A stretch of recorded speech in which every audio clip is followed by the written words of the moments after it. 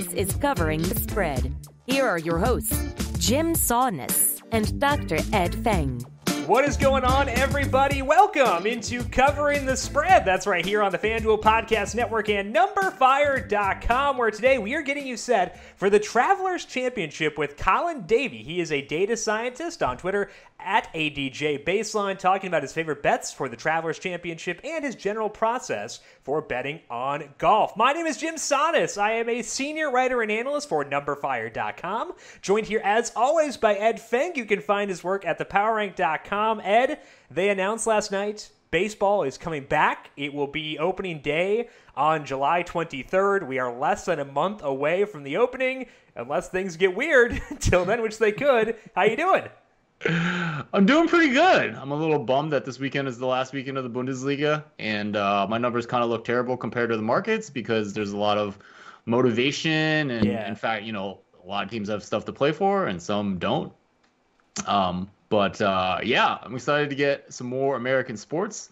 Baseball is going to be added. They're going to be playing in their home stadiums that are going to be empty, so a little bit more of a data set for home advantage without fans. And that's exciting. And also a closer proxy for NFL because there will be some travel involved, or at least more travel potentially than like the Bundesliga, because they're going to be playing divisional teams, so it will be closer, but they will be like going from Minneapolis to Milwaukee is still 5 hours or whatever. Like that's enough where it's an impactful travel number.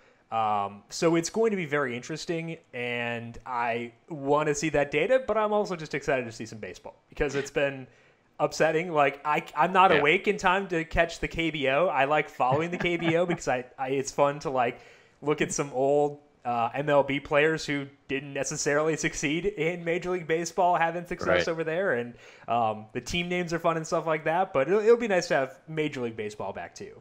Yeah, I mean, I'm not such a data nerd that I'm only interested in the home field without fans. But yeah, I think it's going to be nice to have some baseball back. A little disappointed it's only a 60-game season, but obviously MLB had their issues in getting this going. But it's nice to see that they figured it out, and they're going to get at least the 60-game season going. Yeah, and I think it's going to be awesome.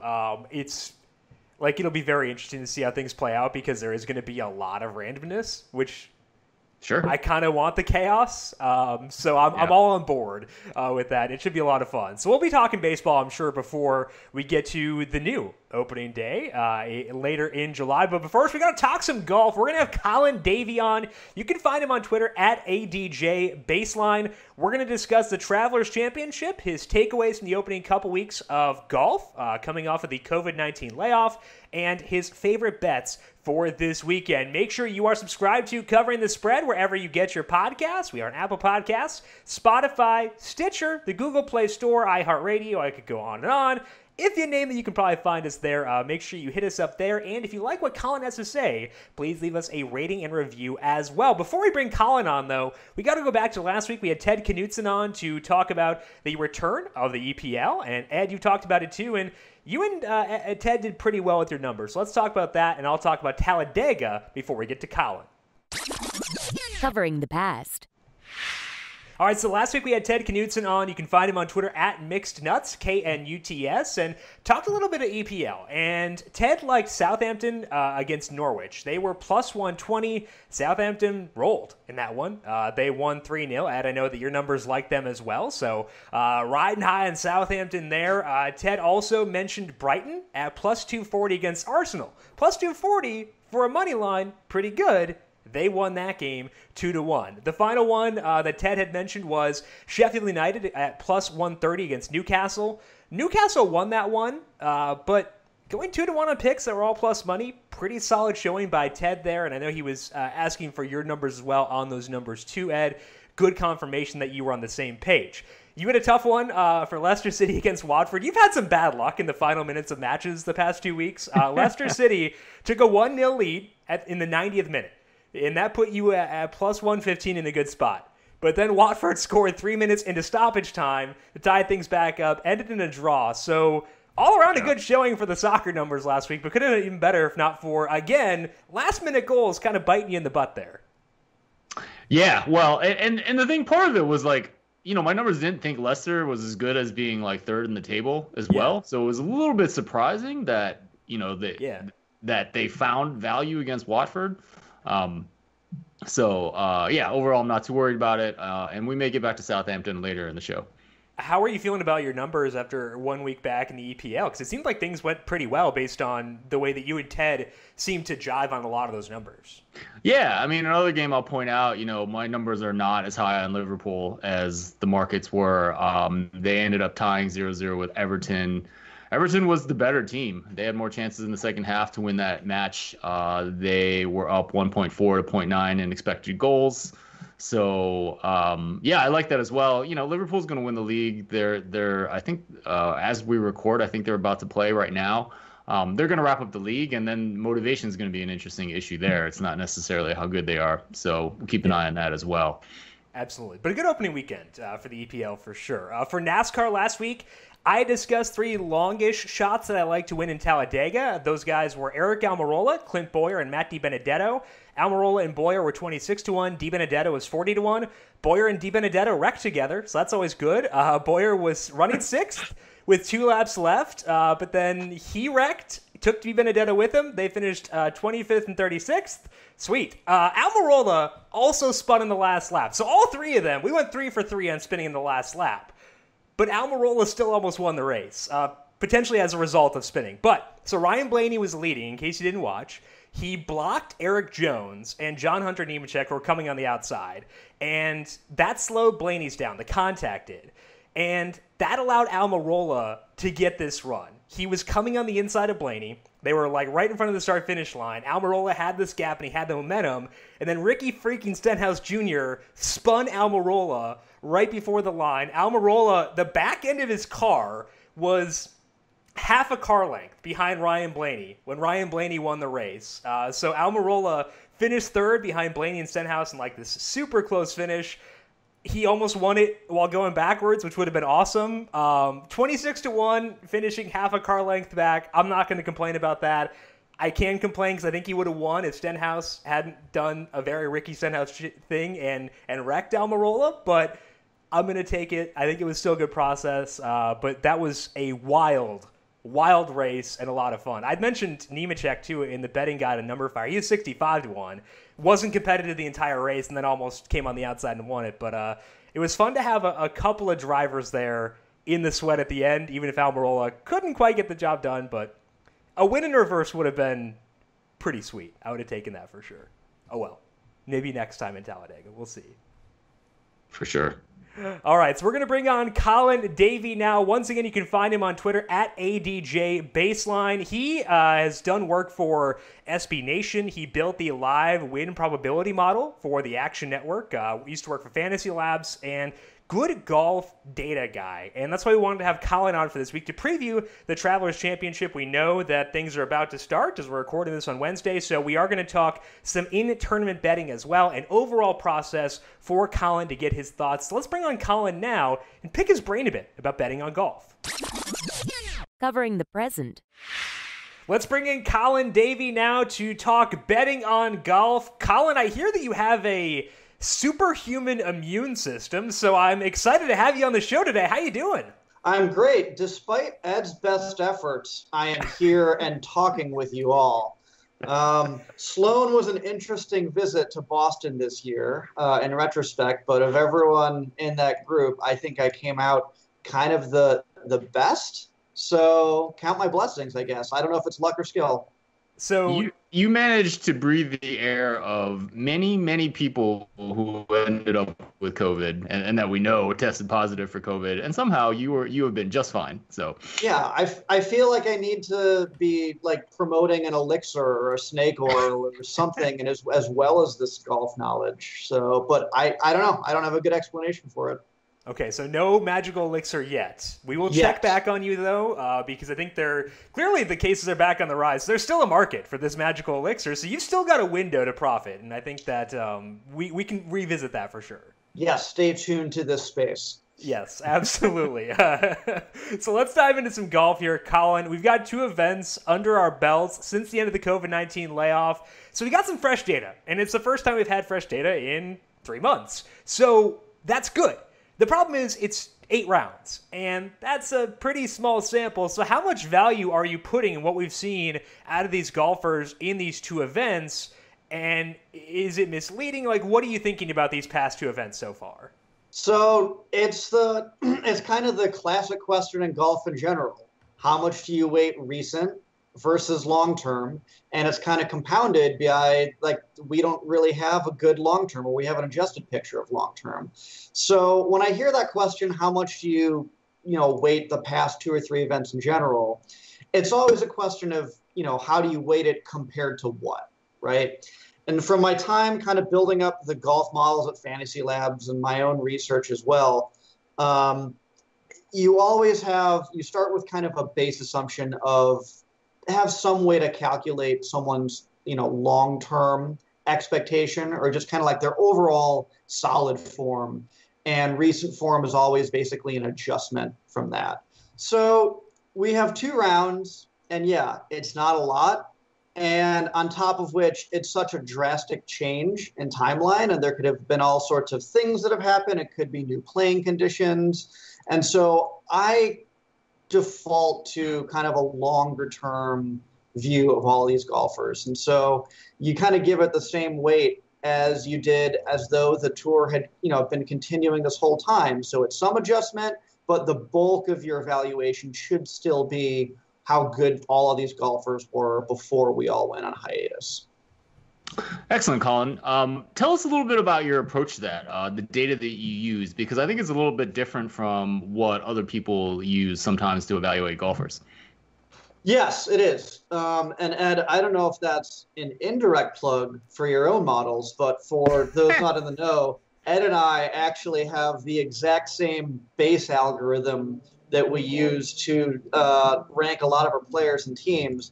Only difference is I did it for golf, and Ed does it for basically everything during not golf. And we may be biased, but I think it's actually a really, really good algorithm to handle definitely jumps in time. And if your data is cut off, it's really good at kind of picking up right where we left back off. So the data itself is nothing too fancy. It's just basically a record of everyone's, all golfers' kind of strokes per round.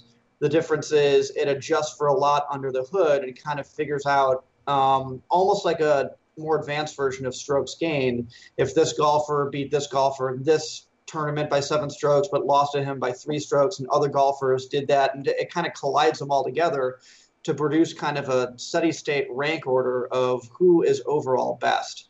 It's kind of similar to strokes gained, except it takes into account strength of schedule or quality of field in a lot more sophisticated way that I think produces a lot more kind of stable rankings of players. I like it a little bit better than strokes gained for a lot of reasons. One, strokes gained has a lot of gaps in the data, especially in tours like or events like Web.com and European Tour, where they don't have shot link data and you have holes in the data. And the adjustments that you're able to make from, strength of schedule and quality competition are a lot more predictive than any kind of granular adjustments you might get from things like strokes gained tee to green, strokes gained putting, stroke gained off the tee. They don't really have a good strength of field adjustment to them. So keeping on that same subject, do you think that better positions you to have a good read on golfers who may have excelled during the swing season? Like looking at these younger golfers like Colin Morikawa, Victor Hovland, these golfers who did really well maybe when the fields weren't as strong. Do you feel more confident in your evaluation of those golfers, given that that's the way you are judging them is relative to field strength? Absolutely. I think you get a lot of cases where people will rattle off top 5, top 10s, top 20s as a predictive stat, and it's a good shorthand. But it's kind of an incomplete stat. Why not include European tours as well as that? I mean, that's one of the biggest challenges is with these European golfers when they move to and from the different tours. How do you evaluate, a 47th at the Sony in Hawaii versus a 5th at something like the South African Tashwani Open? It's not the same caliber of field. You need a way to kind of have a Rosetta Stone and translate between the two. And I think that approach kind of once you can adjust for those qualitative fields, you get a much better overall picture for those golfers. Interesting. I think that's definitely necessary, especially for majors when we have a lot of that movement, guys coming over from the European Tour and stuff like that. So definitely, I think, a smart way to approach that. Let's go back here to talking about the end of the COVID-19 layoff. We mentioned that we're mostly buying in to longer-term form. Have there been any specific golfers who have stood out to you as being wildly different from where they were before the COVID-19 layoff, whether it be for a good or bad reason? There may be no one, but is there anyone who stood out to you? Well, I don't think this discussion is complete without mentioning Bryson DeChambeau and the roughly 95 pounds he has put on during the layoff. I'm actually the first to admit that when looking at numbers alone, data will not capture drastic changes that people have undergone, like in those layoffs. I think my default assumption is whatever the golfers were before the layoff, they were after the layoff. And you're going to find exceptions to that are backed up by qualitative and quantitative data. Because golf is such a small sample size sport to begin with, I think you start from a stronger position, assuming that any drastic changes are probably small sample and not statistically significant. If you want to make any kind of, actionable decisions off of changes that you do see, it's probably best backed up by qualitative backing. Either that they've made changes, that there's something physically different with them. I'm the first to admit, though, that is outside of the realm of data alone. Yeah, well, 95 pounds does seem like an adjustment. It's not 95. It's something. He's a Mack truck now. Whatever your He's Mike Trout. He's Mike Trout with a golf club. Yes, exactly. Well, that could be good, I think. Colin, let's talk a little bit about golfers and their matches with courses. How do you fit a golfer with the course, and does that change your model and where they're expected to play? So there are a lot of different approaches to finding course fit. As a concept, I do believe that different golfers and different types of golfers do better or worse in certain types of courses. And so my approach at a high level is kind of come up with a model for, based off of golfers' generic stats, how well you'd expect them to do overall. If someone's shooting, an average of 69 strokes per round and you don't know what their strengths are, all else being equal, you expect them to do better than someone who shoots 71 without knowing what their strengths and weaknesses are. So once you have kind of some base expectation of how golfers will do in general based off of their high-level stats, what you can do is figure out on a course-by-course basis what type of golfers, given their descriptive stats, things like driving distance, accuracy, scrambling ability, putting ability, what golfers have overachieved or underachieved those base expectations on a course-by-course basis. You can do that with any kind of method you want. I like something as a simple regression model to show which stats show over and underperformance on each course-by-course basis. And you can kind of get at least a directional idea of what types of golfers will do better or worse on each particular course. So when you go through that process for TPC River Highlands, which is where the Travelers Championship is this weekend, does it lead you to a certain archetype that you expect to do better than usual at a course like that? Yeah, River Highlands actually has a pretty clear archetype in my mind. One of the weaker fits is I think it promotes accuracy over distance. It's not a bomber's course. You have things like driving accuracy and greens and regulation having a slight boost to certain types of golfers. But I think the more interesting fit is bad putters do better at River Highlands. Interesting, okay. And that's a weird one to wrap your mind around. But if you walk through it a little bit, it does kind of make sense. I do believe in the abstract that let's take a golf course where putting is literally has randomness everywhere. Let's say there are landmines and they blow up every seventh ball or something like that. If your bread and butter is making long putts and putting well, if there's just randomness spewed across all of those putting surfaces, your advantage is neutralized.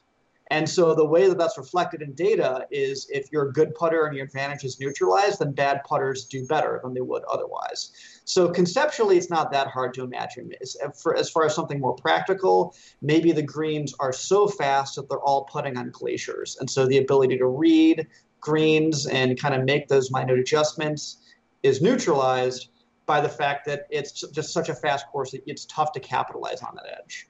So bad putters far and away have, I think, the biggest advantage to their opponents at this course than they would any other course. As someone who has talked myself into losing a lot of money in daily fantasy on guys like Joel Damon and other bad putters, that is just music to my ears. And it makes me very happy to hear that. This is a green light weekend for you, Jim.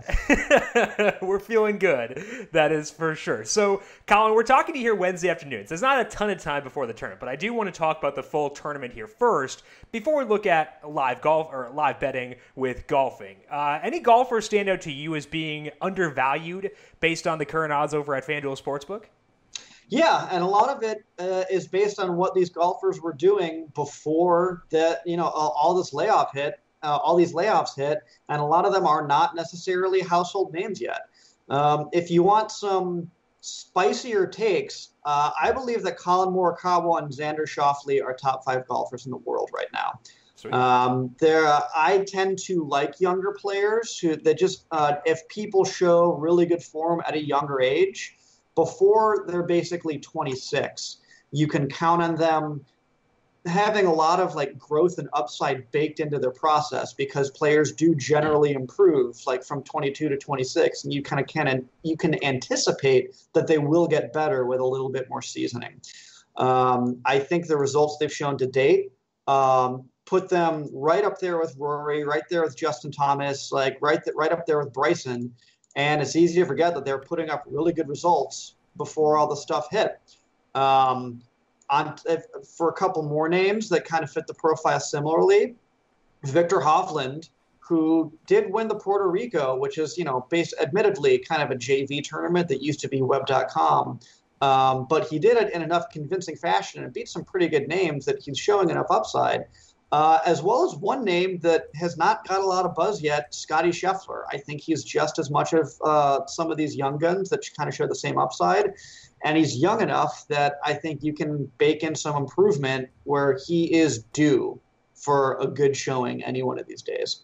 And I think that it's interesting to hear you name those, specifically the 3 younger guys outside of Xander, because what do they all struggle with? It's the short game for a lot of those guys. So I think it's interesting that you are gravitating in that direction. Scheffler 75-1. While you were talking, Morikawa moved from 40 to 39. So someone may be in on this stream and is listening to you give out these picks. So just be aware of that as we're going through here. But I think it is interesting to hear the guys who struggle with the short game being the ones you're focusing on here, because it lines up with what you were saying before. Yeah, absolutely. Like I said, this is a green light for bad putters, and if that's one of their weaknesses, I think it'll be severely diminished this weekend. Excellent. What are your thoughts about in-tournament betting? Is that something that you do? What are the differences between in-tournament betting and pre-tournament betting? I mean, like any in-game betting, it's a live adjustment of your priors going into the tournament versus what has happened in the tournament. And if there's ever a place to introduce even more randomness and adjustment in golf, it is in tournament versus pre-tournament. So I don't think that I necessarily have the expertise to touch that, especially considering staggered tee times, weather effects. There's just a lot to process on the fly. And I think there is, value to be found in tournament betting. I don't think that the live data necessarily supports it from a pure data angle, but there are definitely people who know how to, make qualitative decisions on the fly, adjusting from that kind of priors and kind of capitalize accordingly. I just don't think that, data, or pure data is, a good enough approach to do that profitably. So what are the resources you lean on then when you're trying to make those assumptions? Are there certain places you will go to try to get any qualitative data you can get at least, or are you trying to watch the tournament yourself to get that qualitative aspect of it, or how are you going about it? What resources do you lean on most? For that qualitative stuff, it's mostly people who are closer to the game, whether people who either watch a lot of it, people who know some of those players on tour, or have some kind of experience. It's I think a good way to test hypotheses of your own. Always don't necessarily go in with the narratives that you're looking to prove already. You should have some inkling of, I think this is an angle. I think this is something to look at. And that should be either confirmed or denied, or should at least align with someone who has seen something similar from a completely different angle. So you're leaning more on people rather than numbers when it comes to live betting. Is that a correct takeaway from that, or did I miss I think your numbers always found your first foundation. Sure. And then any adjustments from that, should be validated by, people basically. Okay, perfect. That is Colin Davy. Colin, I want to thank you for swinging by, chatting some golf with us, and hopefully at some point spreading your magical elixir for avoiding terrible diseases. Appreciate it. Good luck with this weekend. Hopefully we can talk to you again soon. Sounds good. Thanks for having me on. All right. Thank you very much. Covering the future. One final thank you to Colin Davy for swinging by and breaking down the Travelers Championship. And Ed, it was cool to hear him talk about how he uses a similar approach to his models as you do for yours. It's always fun when things align like that. I know. I probably should have killed the kid a couple years ago, so he stopped applying all my stationary distribution of Markov chain methods to other sports. But no, it's definitely a good thing. He forgot to mention he applied it first to tennis, I think, before he ever got into the golf. So he's got some tennis numbers. I think he's still running those. Yeah, and I think the baseline in his Twitter account refers to tennis too. So maybe we'll have to get him on for some tennis. We can have like a whale capper Colin Davy crossover type episode, something like that. If tennis ever comes back, if Novak Djokovic stops doing weird things, we can eventually get back to that. So, I mean, it is really funny that the two sports most amenable to social distancing, like golf and tennis, are so slow in coming back.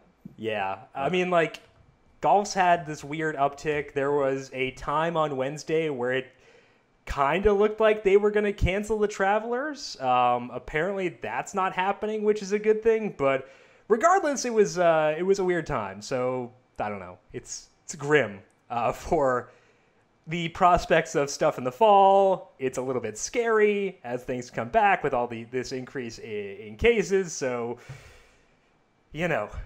we'll see. Yeah.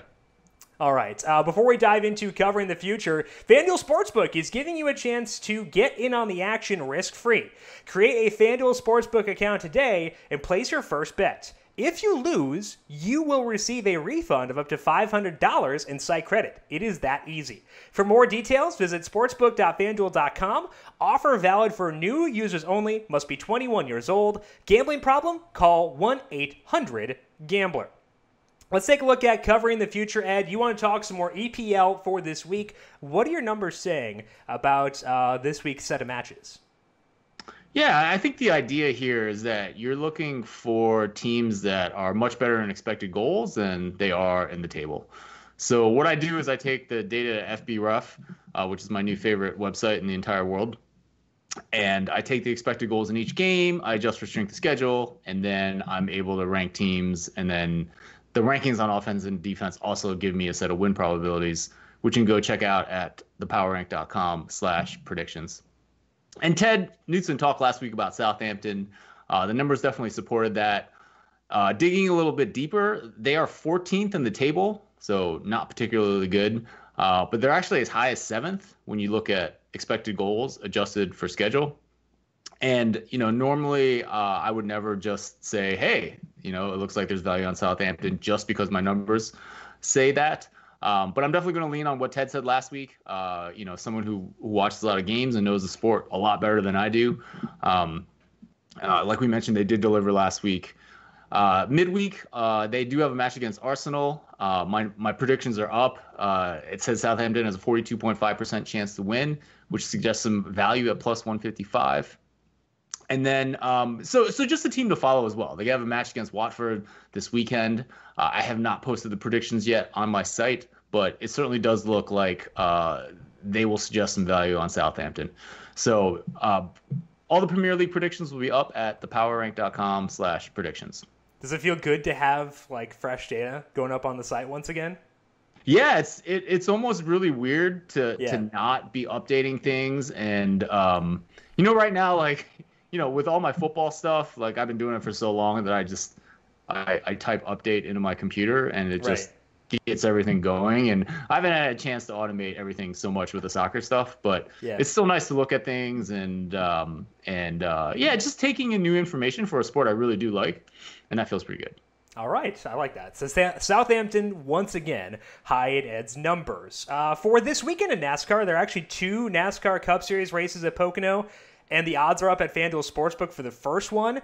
And I have 2 bets that I like a lot based on those numbers. The first one is Ryan Blaney. He is now 13-1 to win at FanDuel Sportsbook, and he did just win on Monday in Talladega. And Talladega and Pocono, super different tracks. So it doesn't matter that Ryan Blaney won there.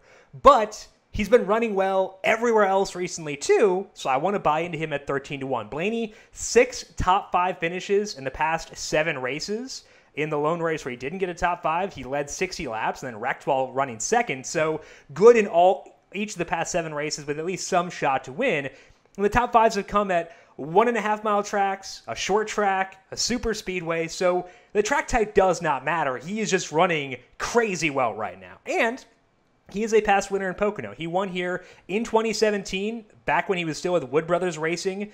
His best finish since then is 6th, but he is in the middle of a career year, his age 26 season, which is a very productive season for, kind of like what Colin was talking about, where you want to find guys who are productive and ahead of their aging curves. Ryan Blaney is that, and the form is really good here.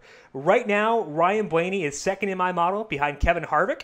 Harvick is plus 550, while Blaney is 13-1, so I think Blaney is a tremendous bet. I also have a future bet on him, which we had talked about on Covering the Future. He was 28-1 to win the championship. He's now down to 10-1, so feeling good about the championship bet on Blaney as well. For a longer shot at Pocono, I love Tyler Reddick at 65-1. Reddick is a rookie, so this will be his first Cup Series race in Pocono, but he did finish second here in the Xfinity Series last year, and the car he is currently in ran well on this track last year. That was Daniel Hemrick, who was running the 8 car last year. And Hemrick finished 7th in the second race here last year. He was 13th in the first race, 2 of his better finishes for the entire year. And Reddick has taken that car to a new level this year. So we could expect him to potentially push for a top 5 type run this week. He had a 4th place average running position in Homestead 2 weeks ago. That is like the prototypical Tyler Reddick track. And Pocono is not that, but it shows that he and his equipment do have upside. I think that that's at least intriguing when his odds are 65-1. So Reddick, a longer shot at 65-1, I do like that quite a bit, but I think that Blaney is my preferred bet between the two. 13-1, he actually opened at 11, so maybe you can potentially hold off on Blaney even and maybe get him at a better number, but I think even if he were to go back to 11-1, he'd still be an advantageous bet in my mind. Ed, I'm kind of sad that the run of NASCAR is coming to an end because we're going to have other sports to bet. And, I've had a lot of fun having a legitimate excuse to just keep talking NASCAR on here. So it makes me kind of sad that we'll have other stuff that I can shoehorn into Covering the Future. Well, it doesn't mean you got to stop. So this is true. We'll get into baseball a little bit, which will be excellent. But I don't know. I might be talking about soccer for a while. We'll see. Hey, we have Champions League coming back in early August. They're going to finish that up, and then I don't know when they're planning on starting the fall leagues, but yeah, I think wasn't the MLS planning on being in Orlando too, along with the NBA? I don't remember. Yeah, I can't remember either, but that might be doing this as well. But regardless. It's been fun to have some NASCAR talk here on Covering the Spread. Maybe we'll get to keep doing that going forward. That is all that we have for today, though. Ed, anything you want to plug over at the Football Analytics Show or over at the Power Rank?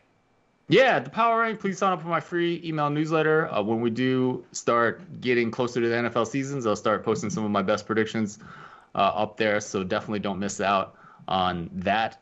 And then I did an episode about the probability of football.